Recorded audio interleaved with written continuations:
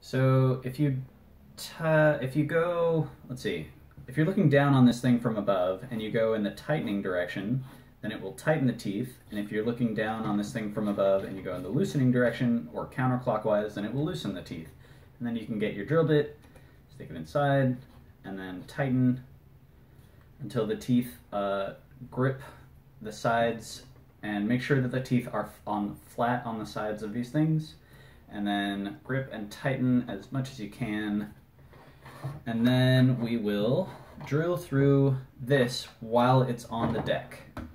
And this will help us figure out exactly where to place the Arduino and the holes that attach the Arduino to the deck.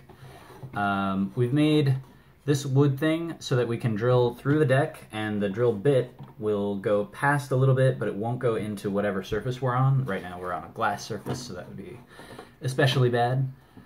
Cool. So